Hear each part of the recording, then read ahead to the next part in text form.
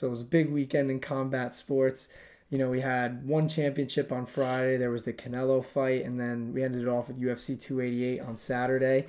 And we'll cover one championship a little more in a video next week. Like we're gonna talk a tiny bit about the American debut for one at the end here, but for this video specifically, we're gonna focus more on the UFC because there's a lot to talk about, and we probably don't want this video to be like 2 hours long.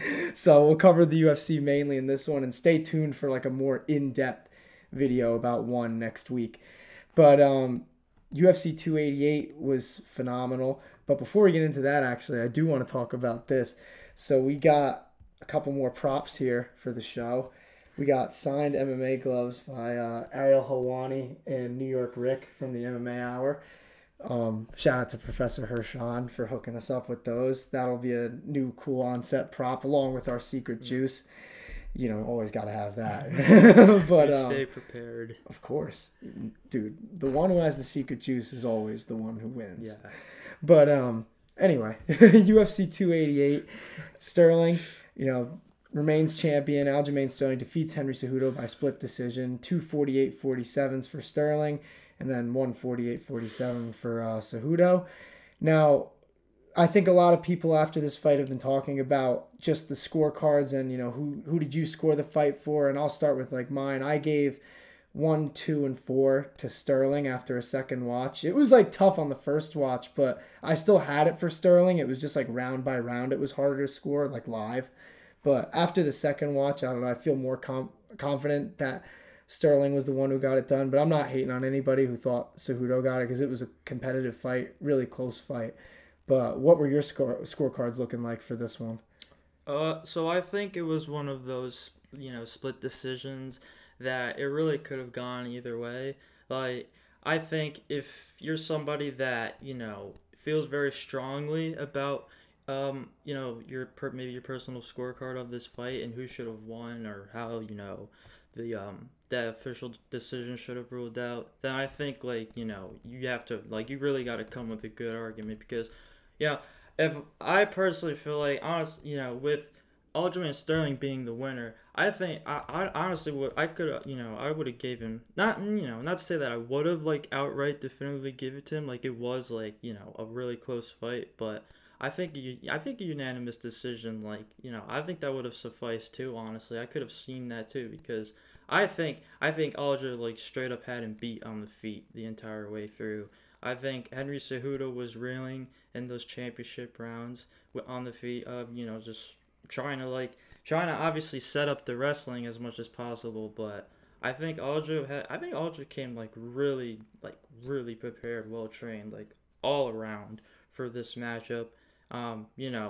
Despite whatever you might say about Henry Cejudo's layoff and his return, how long he's since how long it's been since his last fight and all that, do you think that was a factor at all?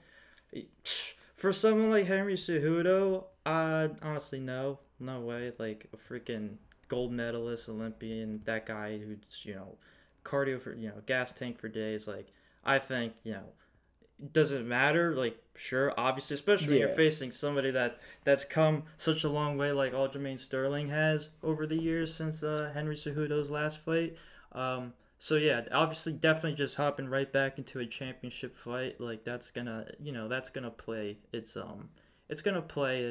factor, but yeah, no, I don't think it's an excuse or really anything like that. This is Henry. This is the Triple C we're talking about here. So yeah, and Olympic gold medalist too at that. I think I agree with you. I think mentally it probably wasn't a factor to him. I don't know about physically. He looked in good shape and he was there all 5 rounds, but I think in this fight, I think I don't know about underestimated, but he definitely didn't think that Aljo's awkwardness was going to give him as many problems as it did, because those first 3 rounds, he was really struggling to find his range, and even in the later rounds when he was connecting more, he was throwing and missing a lot. That's what I love about that. He's not called the Funk Master for no reason. This dude's fight style, it's pretty freaking unorthodox, and it's really entertaining to watch for 135. It does, kind of remind you a freaking Dominic Cruz, who just has really his straight up just own style, and he can now in Aljamain Sterling's case, he's just I kind of see it in like, the Cheeto Vera sense where like he just, he knows who he's getting in each of his opponents, and he just seems to like keep progressively like, improving in each like area that he needs to improve in. And so now looking forward, we with and it's no freak, I don't think it's no secret who the next challenger is going to be. Yeah, they had 'Cause, O'Malley coming out there with the Thriller jacket after that. I thought that was weird, to be honest. Like, I usually like the in-cage stuff, but considering, like, how close that fight was, and everybody also wanted to hear, like, if Cejudo was going to retire, like, I thought bringing O'Malley in there, and I'm, like, a fan of O'Malley, too, but I thought that was kind of a weird move, because the fight itself, like, Sterling's movement was giving Cejudo problems, obviously, the whole time. I thought the grappling in that fight was really fun, honestly. There were a lot of cool exchanges in that. Aljo held his own, really. that's what I'm saying, man. But, Yeah, you that's know, all he had to really do, yeah, and essentially. did you think coming in, because I thought that the weight could have been an advantage, but I didn't think that like how long Aljo was going to be as much of an advantage as it was. Like I figured Cejudo, even if he had trouble at first closing the distance, I thought that as the fight went on, he was going to have like an easier time, and it really never seemed to improve for him. And even with the wrestling, he just never was able to hold Aljo down. I think like because I was watching it with like a few people, and they were talking about just how Cejudo just doesn't use like jiu-jitsu really at all. Like he had Aljo in a couple like good positions, like in like the front headlock, but he just doesn't really do anything with it. And Aljo as like a jiu-jitsu ace, pretty much like. You're not going to finish a guy like that, you know? That's interesting. It's like, you know, for somebody like the leg strength and just like the base that freaking Henry Cejudo has, like, you would think like maybe he would like try to factor in, just maneuvering however he can that jujitsu. But I don't know, man. I guess like that's just how highly him and his coaches like feel about just his wrestling as it is, and so. Yeah, I don't know, cause I think the real tell of the story here is the feat for Henry Cejudo, and if this is not his last fight, who are we looking, who are they looking to give him next? Yeah, no, I'm definitely down to talk about the future. I didn't even mean to like gloss over the O'Malley point because I do want to go back to that, but I thought this fight was just like so close that it was worth talking a little more about. But close fight. I think me and you both, because I think you said you had it for Sterling too, right? So yeah, definitely. We both agree on that. Yeah. So sadly, not much debate for you guys, at least for this show. Yeah, exactly. I wouldn't have argued a unanimous decision if they gave it to him, but yeah. You know what? This is like a bit of a pivot, but I'm curious to see what you think of this. I don't like when people say like, yeah, that was a split decision. That seemed about right. I'm like, how could because think about it conceptually, right? Like a split decision is not it's not a close fight. It's a split decision because they were out of the three judges, not all three agreed. Like, but I don't like when people were like, yeah, that was probably a split decision. I'm like, that's not how that works. Like, you get, like, there's only a split decision when there's more than one person. Like, you're watching it. It's one decision. There's no split. Like, I get saying it's a close fight, but I hate when people, it's like my pet peeve. Because, dude, I see people on, like, big shows, like, they'll be like, yeah, a split decision seemed about right for this. I'm like, no. Just to sound, like, professional. Exactly. I'm like, I get like, the point, but not like a casual. Yeah, like people got to stop saying that because like I heard, I didn't hear. I saw a few people on just like social media saying that about this fight. I'm like, God, that just pisses me off. But anyway, back to like these guys' future. You were talking about Cejudo at first. I don't know. I think this is probably his last fight unless something interesting pops up. But he talked about like after this one wanting to make history. And I don't really know like where he could do that from here. Like cuz I don't know if he's not going up to 145 now and just getting a title fight. So does he want to have a number one contender fight? I saw someone say he should fight Max Holloway. That'd be a crazy one. I don't know how he does in that, to be honest, but I don't know. I just don't see any reason for Cejudo to come back because, like, what does he really need to prove? Like, I'm not saying I don't want to see him. Like, dude, the guy's an incredible fighter, one of the best minds in the sport, but he's been coaching people these past few years, and he seems to be really good at that and, like, catching some momentum there. But what history really is there left for him to make? Yeah, your guess is as good as mine, man. Honestly, I have no idea. So I think it's his last fight too. So, um, Hey, but man. yeah, what do we know at the end of the day? We just gotta wait and see. Yeah, if it is, I mean, salute to you. Yeah, Great I career for Henry think Cejudo so more. far. I think we're gonna get more out of talking about the two guys that we know are not Right. done and still have, are about to. They're gonna settle it between each other. Sean O'Malley, Aljamain Sterling. Um, Marab stealing his Thriller jacket made my night. Like that was so, you see dude. him. He was putting it on too. Right when he took it off, like 5 seconds later, Marab's just standing there with it on. I was like, wait a minute. I'm like, why does he have it now? I thought that was so fun. And Sean Oh O'Malley fuck, that played it was off well funny, too. man. Sean said Yo, that he thought Sean. Yeah. it was like a guy just taking his coat, like just to be like a coat, like the guy at the coat rack at the Applebee's or whatever. Oh my god! But then I wonder if did he keep it? Did Sean get it back? Does anybody have any information on this? Is that Yeah, Marab's dude. jacket Let us now? know. Yeah, I mean that's not the main story. I don't like. I've been glossing over this like amazing fight that is pretty much just been laid out in Yeah. front of us to talk about the fight and then to talk about Sean O'Malley's lost jacket. But let's get into the actual brass tacks here. Aljamain Sterling versus Sean O'Malley. Dana was saying that they want to do it in Boston, but Aljo seemed kind of disinterested in that. But either way, this seems like the next fight. But this is the fight to make because he's not going to fight Merab. But at the same time, I think it's kind of a rough spot to go to for Sterling because Sterling's title reign, man, has just been rough because you have the way he won it with Jan, which people hate. Then there was the split decision that he beat him in the defense that people debate about. TJ was a great win, but then people are talking about his shoulder. This one's another one where people are arguing if he even won it. And then you could already like think about it in advance. If he beats Sean O'Malley the way that he's beaten a lot of other guys, they're gonna be like, well, Sean O'Malley's not all that anyway. Like so I don't know what Sterling really can do at this point to just get the credit that he deserves. It kind of sucks because he's such a great fighter, but nobody really gives him the credit. But do you think that there's a path for him to kind of solidify himself after an O'Malley fight, if he even gets through O'Malley? Yeah, that's tough.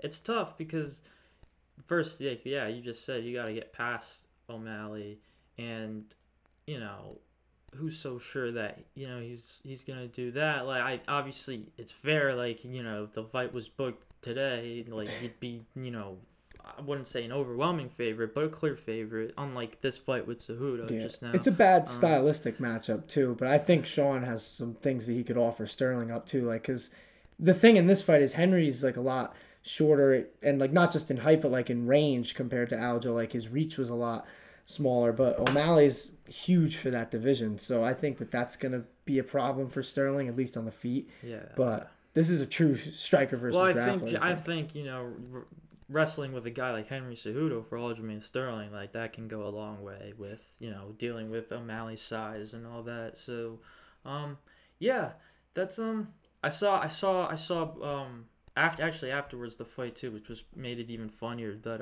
Sean O'Malley tweeting like he pretty much was just like hoping so badly that Henry Cejudo won, so like he could just beat the fuck out of him. I think that's what the tweet actually said. They've been going for a long time now. Yeah. I understand. So man, that's now that's like a legit freaking fantasy fight that we're probably never ever gonna see. So but on the other hand, to reel back to Henry Cejudo, I actually did see, I don't know if because you could probably speak a little bit on it too if you've seen something about it, but I did see, I don't want to say an official quote by Brandon Moreno calling for a fight with, he tweeted, so I mean not a quote, but he did do that, like you are right. Yeah, he said like don't retire yet. He's like he wanted to defend his title in July and then said come up to 35 and fight him. That's not gonna happen though. Yeah, not because like I think the UFC would want it at 25, but I think like because Cejudo's not the champ at 35, so they don't want Moreno to win at 25 and then go up and fight in a meaningless fight at 135. I didn't put much stock into that. It just came to mind as I just brought up the O'Malley tweet. Yeah, they have a beef, like low key. I remember because do you remember that Cejudo was training Figueiredo before those fights, and he was like talking all sorts of shit really about Brandon Moreno because I think they used to train together, and Moreno left in like a weird way, and it was on like weird terms. And I know they were having like a little back and forth before those fights. So I think there's like a bit of a history there. So I think Brandon kind of wants that fight like a lot because I think he wants to kind of shut him up. Yeah. But yeah, I don't know if there's a realistic path to it, to be honest. But I don't know.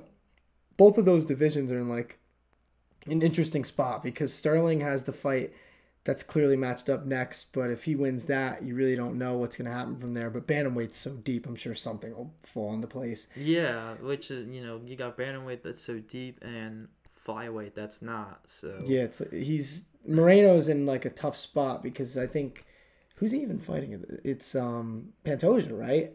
yeah, In July. So yeah, that's a yeah. fight that needed to happen. We didn't really talk about that, but me and you have been beating the drum for Pantoja to get that title shot. Is that International Fight Week? Yeah, I think it is. I think is the main event like officially Volkanovski Yair? I don't know if that's official, but I know they were like shooting for that. Wow. I But didn't think that was going to be happening. oh, dude, Then. you I know mean, like, Volkanovski, he'll this fight. soon, yeah. Yeah, I mean, What a freaking, what a beast, dude. yeah, I mean, speaking of guys though, go on. no, on. I thought it was a good transition because I was saying, speaking of guys who want to fight every 2 months, Gilbert Burns with his third fight this year already, and we're recording this on May 7th, and I don't know, that was a tough one to kind of see for him. I mean, him versus Bilal. I thought that like Bilal was doing well even like before Gilbert kind of hurt his shoulder, but Bilal's another guy who can't really catch a break with the fans because this was a good win for him. I was impressed with how like disciplined he was with staying on his game plan, just like pumping the jab out there because Gilbert really is not like good against the jab. I thought this was probably, at least in terms of, you want to maybe say his last 3 to 5 bouts, like this is probably the best that Bilal Muhammad has looked like since that, against the best, arguably the best opponent he's faced. Obviously removing the Leon Edwards fight and now the eye poke and all that. That's a weird now one. Leon's the champ and all that. So yeah, I don't even count that. Shit moves fast in this sport, but no, yeah, like I definitely you just said it best yourself, like. This guy's never gonna catch a break with the fans, and you definitely gotta feel bad. It's like, I think at this point, like obviously getting the win, adding this name to your resume, because now too, also you have Gilbert Burns' arm injury that that's what I'm saying. Him from throwing the left, and it really sours it. Well. I mean, I think that Bilal is right up there with Gilbert. I mean, obviously, a lot of the fans don't really like Bilal. Do you think it's because of his fight style? Because he's a good dude. I don't understand why people don't like him. It's because of his fight. It's because of his fight style, and because he comes off as just like delusional and corny and all that. I liked him going heel though at the press conference when the fans were booing him. MMA Twitter really does not let this man breathe. It is a little much, but I mean, even in person, dude, he was like, "This is why the Nets left New Jersey." I was like, "That was pretty funny." There's no denying he's a vocal guy, but like you have to be in this division for one, and two, like he is reeling off wins over legit names, and like he's been around for a while. Like I think by now. See, now this is where we have to talk about, like, because the title shot, I don't think the title shot's next. Well, I think it is, but it's not direct. I think he gets the winner of Colby, and because Dana said like officially, the winner of this fight. Because I was leaning more towards the Colby Covington fight to determine who's gonna fight. I still think that's their because before this fight, like in the build, they asked Dana that at the press conference, and he said. Yes, the winner of this fight is getting a title shot, but Colby gets it first. So they're fighting the winner of that fight. Which is... Bilal just deserves a title fight. Like, even if it's delayed, I'll take it. I don't care who it's against. All right. I mean, we've been talking about this for a minute. Yeah, and he's had this win streak now. I mean, I think it's 9 or 10. Let me look this up. Because the Edwards fight is what messes me up in it. Because I think it's like a 10-fight unbeaten streak. And I know he hasn't lost since 2019. The same way you're seeing, just everybody just straight up just whatever you want to call it, just bury him and just, not give him, like we were just saying, the credit that like he should be getting by this point. I think is also like the same, like by the time you see once we hear that a Bilal Muhammad title fight is like officially being announced and like in the works, like you're probably gonna see people rallying. You know, not if Kobe wins if Kobe beats Leon Edwards, and then you have Kobe Covington versus Bilal Muhammad for the title, I think you That's see a gonna lot sell. of people. Yeah, That's you're gonna really see a gonna lot of sell. people rallying around Bilal and like Kobe too, obviously. But yeah, that's gonna there's gonna be a lot of heat and stuff with that fight. For But sure. yeah, It's let's a we gotta with that. So now we've got this fight done. Now we gotta wait for the title fight, and See, there you for go. Bilal though, and this is like the last thing I really have on it too. And one thing, honestly, too, for Bilal, respect to him because he was like fresh off Ramadan, like straight into training camp. So like, for anybody who doesn't know, like Yeah, he was man. fasting for like I don't know how long Ramadan is, but it's a decent amount of time, and he just jumped right into a training camp and won this fight against a killer like Gilbert Burns. But Bilal seems to have like the same type of luck that Aljo has, in the sense that every win that he has seems to have like some sort of dumb excuse to it, like from the fans. Like for Sean Brady, it was like, he's not that good. Leon Edwards, like when he did fight Leon, he was losing before the eye poke. Now this one, it's Gilbert Burns' injury, but he was doing good before that.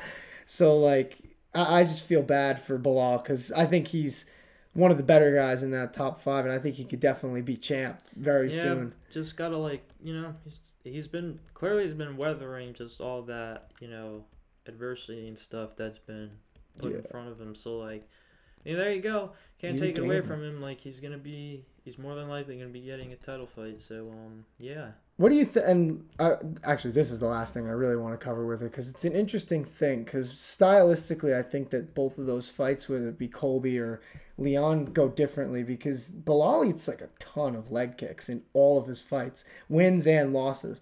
So I think if he fights Leon, that's gonna come up to haunt him.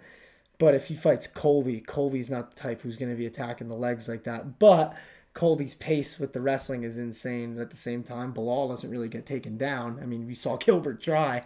Yeah. But Colby's a better wrestler than Gilbert. But at the same time, Bilal's takedown defense, I'm pretty sure, is like upwards of 90%. So it's an interesting like fight, no matter who it's against. I think it's just for different reasons. But either way, Bilal is one of those guys who's just improved so much over the years, and I'm happy to see him near the top and at this point, hopefully getting a title shot. But to move down the card a tiny bit, the fight before that, Yan Xiaonan. See, I got that one, dude. I had that one prepared. I literally have it. So, like, I write notes for these. Like, here's a peek behind the curtain for everybody. I write, like, the notes for the pod, and, we'll talk about it beforehand. And for this one, Dude. I knew it was going to be bad. So I typed it out, like, with the pronunciation. I was like, I can't butcher this girl's name after Dude, that win. yeah, exactly. I was literally about to say after that win, you better not. You better get that right because Jessica Andrade, like that ain't no slouch, clearly. So Yeah, I don't know what she was doing. I won't though. even That say was like the clearly. worst Yeah, game plan. I Though. can't say clearly after that fight. That was a weird one because like she just followed her. Like she was walking her down, and then you ever notice how when people are getting walked down in MMA, when someone's up against the cage and they like turn off to an angle, the person doesn't turn with them. They usually like kind of just try to cut them off. Jessica Andrade was like turning with her, so like she was going towards the cage, and then when like Jan was going this way, Andrade just followed her instead of cutting her off. It's pretty unfortunate, I think. Yeah, like, I don't think it's no secret now that because before with Aaron Blanchfield, you could have obviously said the short notice and then obviously like one of the best up and coming contenders in the division today. So you could have said all that, but now this fight, like, man, it looks like we're seeing Jessica Andrade probably like on her way out, like, in I don't know how many fights, but yeah, these up and coming freaking flyweights, man. Well, this was strawweight. Oh, this was one. the straw. Yeah, that's right. I mean, that's either right. way, though, I was going to bring this point up because you mentioned kind of where she's at in her career, and like, this argument is still valid no matter like what weight class you thought the fight was in. But like, my point here was just going to be like Andrade now going back down to strawweight and having this loss.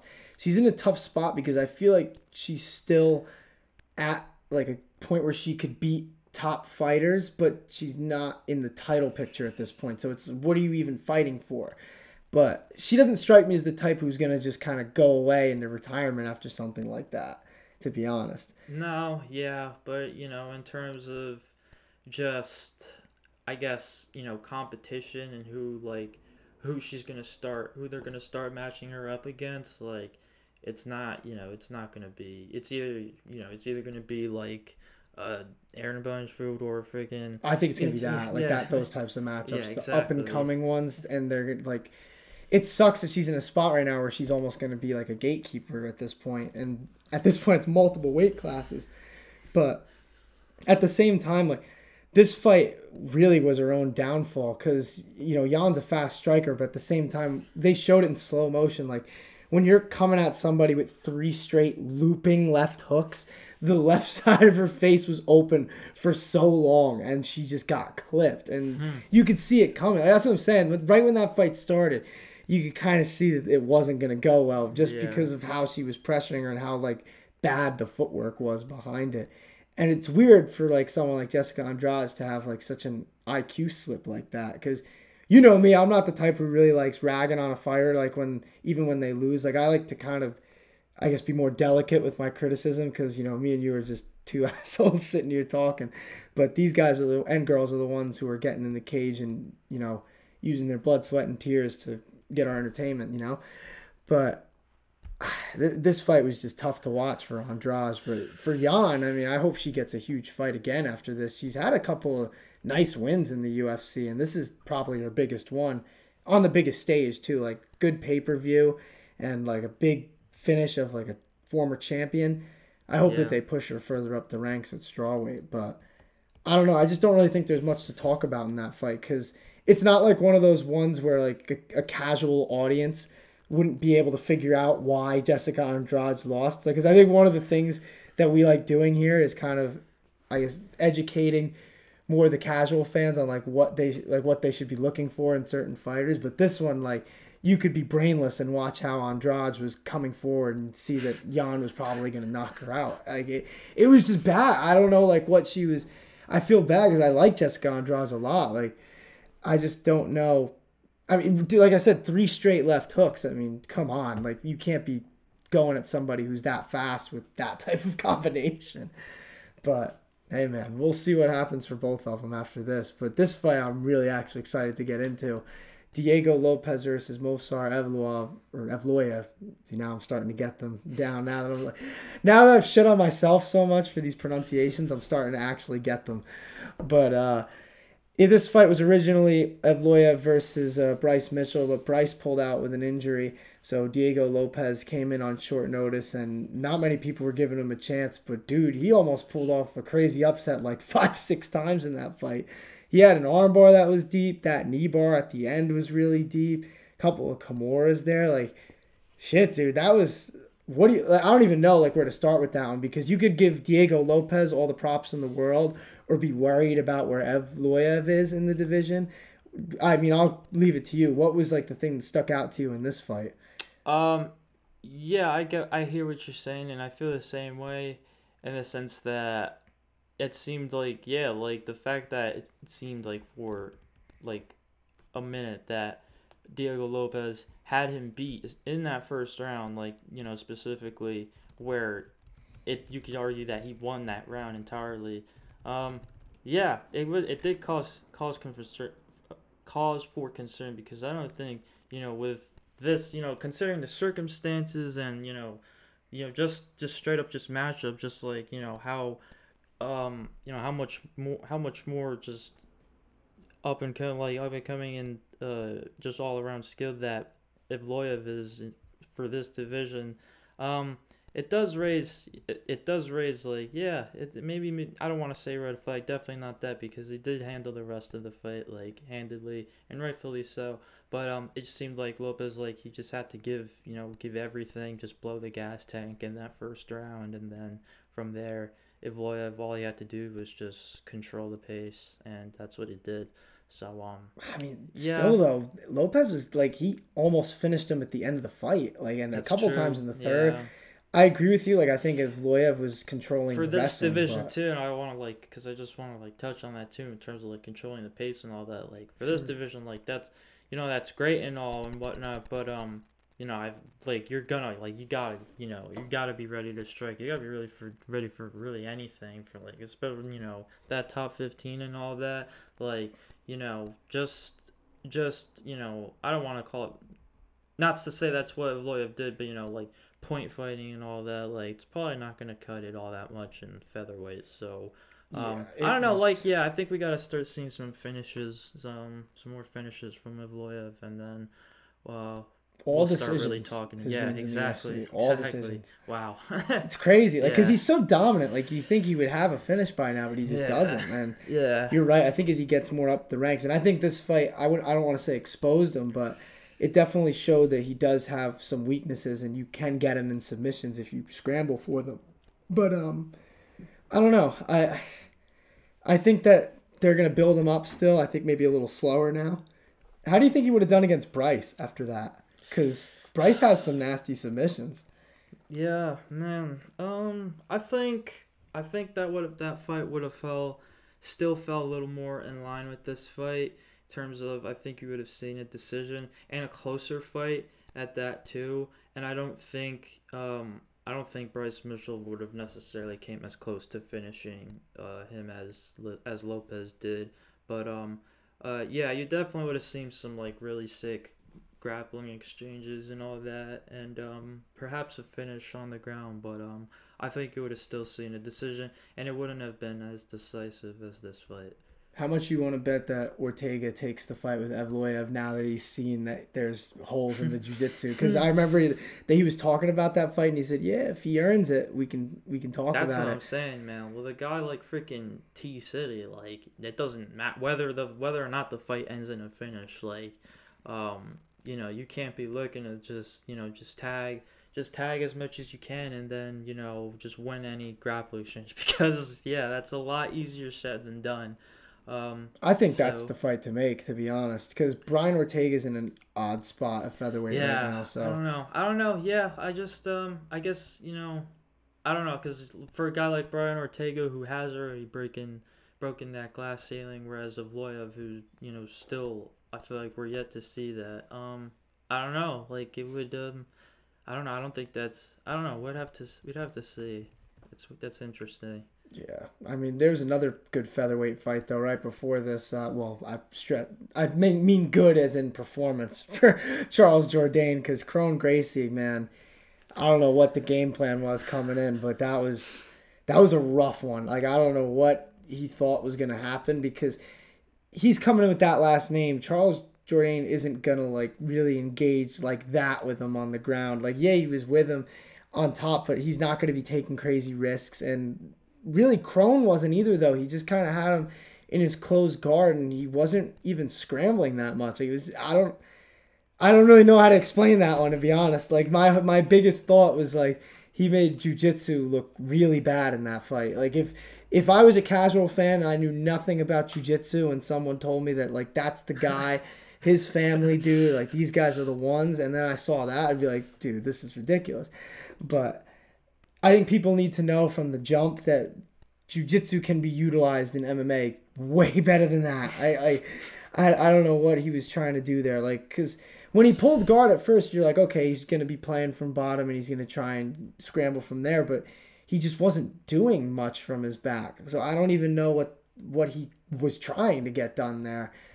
But I don't know. I mean, his demeanor all week was weird too. Did you see that one clip of him and Cejudo? Please tell me you saw that. Hold on, let me think. The, Nah, oh dude, my! All right, I I'll did tell you not. about this. It was in Embedded, and you know how like they signed the posters during fight week. So Cejudo was in there, and he like walked in there. He's like, "What's up, dude?" And he was like just kind of doing small talk with him, and Cejudo was being like his cringe self like on camera. And at one point, like you could tell that like Crone was already kind of not having it. But then Henry was like signing. He goes, "Man, thank God I'm so good looking." And Crone right away is like, he just puts down the pen. He's like, "Let me know when this guy's done." And he walked out. And Cejudo's like, "Was he talking? Is he mad at me?" And I was dying too. I was like, Crone. I respect Crone too for just saying it right in front of him, like not going like behind his back and like talking shit. Like he said it right in front of him, just like, "Yeah, let me know when this guy's done. I'm not doing this." But, oh man. So like, he was having an attitude all fight week though, and then just to see that performance to cap it off, I don't know, man. He had 4 years off, and to be frank, like there was really just no improvement. And like, because if you watch the Cub Swanson fight, that was worse than the Cub Swanson fight. He hasn't adapted essentially. No, and I figured that there was a chance he might because the long layoff, he switched gyms. I'm like, hopefully somebody said something, but I don't know. He comes from that kind of like Diaz school of thought because it's like he originally was training with them. I would assume he still trains with them like from time to time and stuff, but he just seems to not be improving in the stand-up and the wrestling. His game is just solely jiu-jitsu. And someone that I was with last night brought up a good point. Like, Royce Gracie wasn't even like that. Like, he wasn't just pulling guard. Like, he was taking guys down. So it's not, you can't even blame that because even his relatives didn't really fight in that way. But I don't know, man. Like, if he's going to want to fight more in the UFC, he's got to improve because on the feet, it was even more atrocious than on the ground. Because I don't know if you saw on the feet, he had no head movement whatsoever. He was just getting tagged. The softest hands like I've ever seen. It was bad. Like, yeah, that was one of the more rough performances I think I've seen in a long time from somebody who they were really hyping up coming in. Like, this was like the big comeback, and like, man, even Dana was like, he's like, I like him as a person, but I don't know what he was thinking coming into this one, to be honest. But, hey, man, that was the main card. It was a fun one nonetheless. I mean, there were some good fights on there, good technical battles. But let's get into some of these prelims a little bit. The first one that I have on here was Dober versus Frivola. That one lived up to the hype, man. This was actually just the only one that I got to catch. I got to catch the main event of the prelims. I definitely needed to catch this one, I felt. Yeah, and it delivered for the freaking length that it was. I mean, you weren't. Yeah. I don't think anyone was really expecting it to deliver like that. But dude, the steamroller is here. I honestly, I was thinking Dober was gonna take this one coming in, but Frivola, man, I mean, I guess that crowd kind of gave him some juice because he's from New York, so it's fairly local. And yeah, man, like, it's good to see this. It's good to see the steamroller keep on rolling. Like, it really is. Like, I love the chant too. Like, post fight, like, everybody steamroller, like the whole crowd. It's so awesome. Like, I love that. Yeah, he really commanded it that time. He's a good guy for sure. And yeah, dude, these names keep getting bigger for him. He gets the main event of the prelims. And hell yeah, man, Drew Dober's a huge name in this freaking lightweight division, I feel. And I will say this: I think calling out Paddy Pimblett is like a huge mistake for everybody who does it because he's not fighting. He's not going to be fighting. I did see that like headline, but I didn't read much into it. See, like, my thing isn't like I don't think he's going to get it. I just think, well, he's not. But not because Paddy wouldn't want it. It's just Paddy just had like ankle surgery. He's going to be out until like next year. I get it too. Yeah, it was pretty silly, but like I get it too. Like this. Yeah, well, he's not the only one though. Like you see it on the fight nights all the time with the lightweights nowadays. They're calling him out. I'm like, do you guys pay any attention? That isn't a great look. It seems like all right. Like, are you really letting Paddy Pimblett of all people like take up this much headspace in terms of like this many people are calling him out and stuff? Like, I think they see it as an easy fight now. They do. Some of these guys. They see it as an easy fight, and obviously like chance to capitalize on a freaking Dana White's boy. So because somebody's gonna get it at this. Like, if he doesn't improve on like really because Jared Gordon, man, he was tagging him on the feet. He was doing a good job holding them up against the cage. Like, Paddy needs to get a lot better. Like, that's just what it is. So I think either Dober or Frivola would probably do some bad things unless Paddy heavily improves. But yeah, I don't know, man. Since you didn't get to see much of the other prelims, I'll just quickly go through some of the ones that I've noticed. Kennedy, his name always kills me. You know what I'm talking about? African Savage.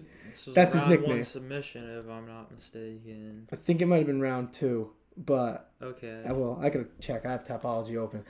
But this fight was crazy because Devin Clark started off so strong. It was round 2, by the way. And then just completely gassed out in the second. And the standing guillotine that Kennedy had at the end of it was just nuts. But then the other prelims from there were some nice knockouts. Parker Porter had a nice one at heavyweight. Ikram Aliskerov over Phil Hawes, man, that one was brutal. That dude gave a tough fight to Hamzat back in like the days when he was fighting in Russia. So that's a name to keep your eye on. You know what I'm saying? I think he only has one loss, and it's to Hamzat. So there we go. That's somebody to keep your eyes on. Ikram Aliskerov at 185, guys, because Phil Hawes is no joke, and he slept him pretty. That was a bad knockout, dude. But the last one I really wanted to cover was pretty much buried in the prelims for some reason. Verna Jandiroba versus Marina Rodriguez.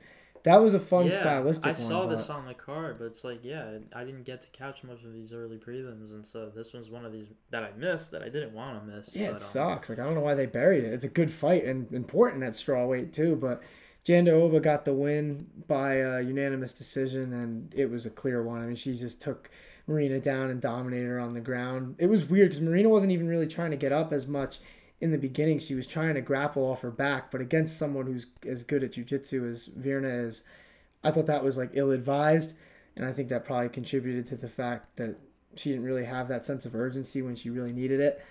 But I don't know, overall there were some really good performances. I thought, the UFC coming back to New Jersey was really cool. It's been a minute. Hell yeah, right? Last one was Lawler versus Colby back in 2019. Man. Like, yeah, dude. I was talking about it with my brother late last night. He had it rolling. I was like, dude, can you believe it? Like, UFC's like back in New Jersey. It's like, dude, well, what's so surprising about it? Like, John Jones won. John Jones defended his title in New Jersey. I'm like, yeah, but that was back then. Like, nowadays, like, won it and defended. Nowadays, like, we were at a point like we were thinking like they would never come back to New Jersey. But yeah, it's cool to see. Yeah, man. Yeah. I'm happy about it. Before we go, last thing I really wanted to talk about, again, like I'm just going to quickly talk about one championship. They made their American debut, which I thought was cool for them. It was in Colorado. They sold it out. They did announce that. And it was a fun card too, man. It kind of snuck up on me. Like, I knew it was happening, but I didn't realize it was coming this quickly. So I only got to see like some of it. But the main things that I got out of it, obviously Demetrius Johnson is one of the greatest fighters that we've ever seen. I've kind of been begging the question because he's like the sleeper pick for GOAT nowadays. I think in my opinion it's John Jones, but Mighty Mouse, man, he's top 3 to 4. Yeah, we've had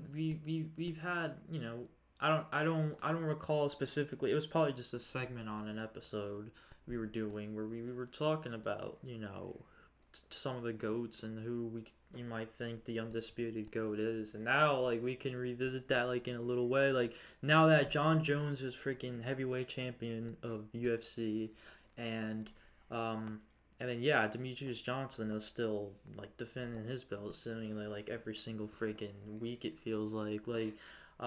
Yeah, man, it really is like, but in one championship too. Like once again, like that's got to be prefaced with how that promotion runs things, and it's freaking awesome. So they put on a great fucking product, dude. Yeah, that's man. Like what it is. There were some good moments too. Sage Northcutt came back, 39 seconds, heel hook win.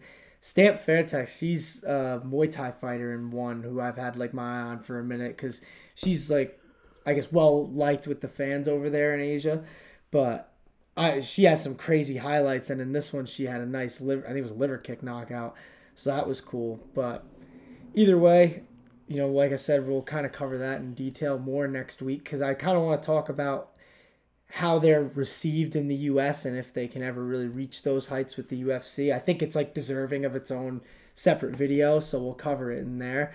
But we hope you guys enjoyed. We'll be back next week. See you guys then.